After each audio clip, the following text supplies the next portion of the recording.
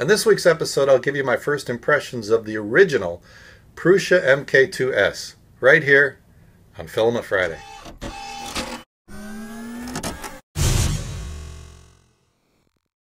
Filament Friday is brought to you every week by the generous donations of my Patreon supporters. First off, this machine was actually donated to the channel. I talked to Joseph Prusa himself at the Midwest Rep Rap Festival and told him I wanted to review his machine and compare it to the other i3 clones that I have in the shop. And he agreed to it as long as I would give him an honest review of assembling this kit. So that's what I'm going to do. And part of the compensation is I will use this on the channel from time to time, and I get to keep it. So if anything, that's the compensation. Other than that, I have not been paid for this review in any way, shape, or form. And if something's wrong, I will tell you. My workshop is really in a mess right now. I've been cleaning some things up, reorganizing, and I needed a place to just lay out a printer and build it. So this is an extra room in the house, and my wife agreed that I could put this together down here. So this took about 5 to 6 hours to put together. And I wouldn't say it's an easy kit to put together, but it's not difficult either because of the complete assembly instructions that come with it. Now this is a book. It's got color pictures, step by step. If you follow this book, I don't see how you can screw this up because this was a complete manual. There's a few times where the picture could have been maybe a little bigger or a little more, a little different angle or something. But other than that, I followed this book and put this thing together without issues. And there's also videos as well if you want to follow a video or you have more questions. I didn't have to. This thing went together nicely. The only issue I had in assembly after it was complete was the X-axis stop switch, which is right here. The carriage would actually hit the wires against this inside wall. It would come over and hit the wires before it would press the stop switch. There's a little plastic arm that sticks out that's supposed to hit the stop switch, and it just wasn't long enough. Now I tried to position the wires over more, but I followed the directions in the book of how to strap them, and it's really well done with a bolt and you tie strap around it, but it just was hitting. So I added a little rubber foot, hard rubber foot that I stole off one of my electronics boards, stuck it on there, and now it stops beautifully. So that was the only modification I did to this whole printer. And then once you get it assembled, there's a 3D printing handbook which steps through calibrating it and the different steps of loading the filament and how to set the nozzle and all kinds of things. It's a great companion manual to the assembly instructions. So Joseph Prusa and his team have done a great job of showing you how to put this thing together. I have done some prints on this machine, and it came with a full spool of pink filament from Prusa himself. It's what the box says, from Prusa Research. And for all you Pink Mafia fans out there, yes, I now have pink filament to print with. And this filament printed actually very nice. I printed first his logo, the Prusa logo, which is on the SD card. And I was amazed at how well it stuck to this PEI bed and came out as smooth as glass. In fact, it feels smoother than some of the prints I've done on glass and looks better. The detail of the letters on top is very crisp. This thing will look nice just pasted up here somehow. I'll have to figure out how to do that. But that's the first print I did on it using his filament. Well, this was the first print I did after the label. I decided to just print the Annalynde Dragon, and this came out fantastic. For a first print, it stuck to the bed nicely. The bottom is nice and smooth. The detail on top of the feet, the ribbing of the back, the tail, the wings, this is with no supports. Just a beautiful print. Absolutely beautiful print. But I wanted to compare this to some of my other printers, and I know it's going to blow away the $154 cheap eBay printer I got. And I printed Annalynde on that guy. Now this was at a 0.3 layer height, so it's not completely fair. But this thing is so rough. I was happy that I could get this to print on that cheap $154 printer. If you haven't seen that, I'll put a link to the video up here. But now I did print this same Annalynde on my CR10. And I'm really impressed with the quality I'm getting out of my CR10. And I used some filament that I got from Protopasta. This is an HTPLA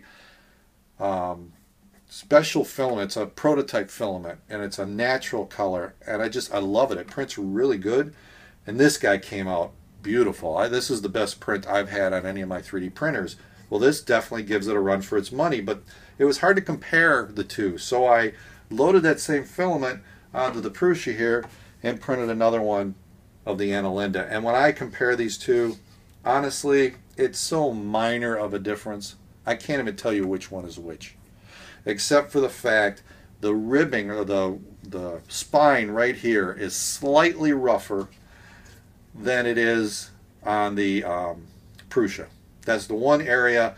Any little sharp turns like that are on the tail here at the front of the tail. It's a little bit rougher on the CR10 print than it is on the Prusa. So the Prusa is still slightly better than what I'm getting out of my CR10 on this one particular print. But other than that, these are both beautiful prints. If I could get all my printers to print this good, I'd probably never look for another 3D printer, honestly. As I was completing this and calibrating it, I noticed that Joseph Prusa had released his Prusa Control. It's a software front end, so you can slice your own files right there in his front end. It makes it easier to use. It's supposed to be easier for someone getting started, and then behind it is a slicer or Slick 3R, however you want to pronounce it, slicing engine that will actually produce the G-code. So I actually tried that out, and I used my chess pawn, which I print on just about every printer I've ever reviewed. I sliced this and used that same protopasta filament. I think I sliced this to 0.15 using his settings in Prusa Control. Printed this guy out, and it's amazing. It's probably the best chess pawn I have ever printed on any of my printers. It's smooth, it's crisp, the lines, everything, the detail is awesome. So I'm impressed with that. But I want to try other filaments. And I've got wood filament loaded up here, and I was trying to print something for my wife. And I went to Prusa Control again, and he had a profile in there for wood filament. Not Kaleido, which is what this is, but a wood filament. And it started out printing just beautifully, nice and smooth. But then it got spotty and rough and stringy. I don't know what went wrong. I'm sure it's my settings. The temperature wasn't right. So I used his base settings. So this is my first failed print. I don't know if it's the machine or me. It's probably me, but I'm going to go back and check it. But it did make me pull up this guide. This was a sheet that came with the Prusa printer, and it's a checklist of everything that they checked on this machine, which is awesome. I've never seen this on any other printer or printer kit. In addition to the checklist, it's got two graphs. One of them is a test of the hot end, and it says it goes to a maximum of 248.3 degrees C, and it reached that in 92 seconds, which that's amazing that they include this. But I noticed it said 248 C is the maximum. Now, I don't know if that's the maximum temperature of this hot end, but it kind of implies that it is. And if that's the case, it's confusing because when I look at the preheat settings here in the LCD, it shows ABS a preheat of 255 degrees and 100 degrees on the bed. Well, if this only goes to 248.3, how's it ever going to get to 255? Well, I did try an ABS print, and you know what I got? I got a temp error. So it's kind of implying that 248 is the max, not 255. So I don't know why it's showing 255 on here. I'm going to have to find out from Joseph and his company there what's going on. Because the heat bed graph, which is below it, it shows a maximum of 100 degrees C. And it reached that in 394 seconds, which is about 6.5 minutes. So they've already tested this. I haven't done it yet. I'm going to try it. But that's what I tried to do with the ABS settings, because it's 255 and 100 degrees in the bed. And like I said, I got the temp error. So I don't know why it's not reaching it. Is it the hot end can't hit 255 or the bed didn't hit 100? I don't know.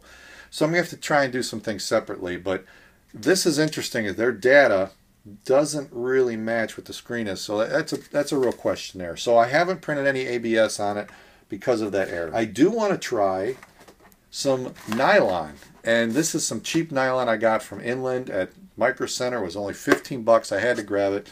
It says it'll print from 230 to 260. So I'm figuring if I can get 240, 245, maybe I can get this stuff to print.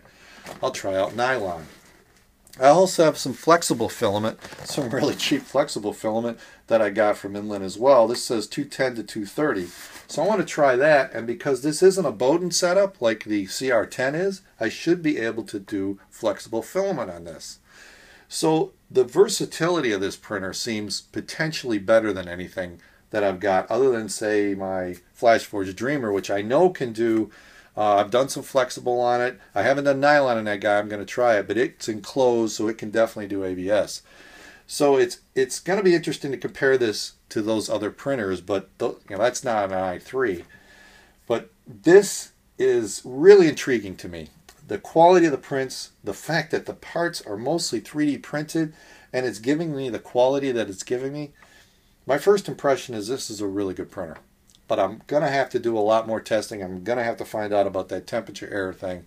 But overall, I am really happy with the results I'm getting. So that's it for this week. There'll be more on this printer in the future, but I hope you enjoyed what I got here. If you have any questions, put it in the comments below and I'll try to answer them in future videos. Or if you're a Patreon supporter, ask me on Patreon. You get the answer right away. So that's my first impressions. Tell me what you think in the comments below. So that's it for this week. If you like what I'm doing here, maybe check out some of the other videos that are popping up over here. And if you want to help support the channel, $1 a month to the Patreon logo that's popping over my head. And if you aren't a subscriber, please click on the logo that's over here on my arm and click on it and subscribe. So that's it for this week. I'll see you next time on Filament Friday.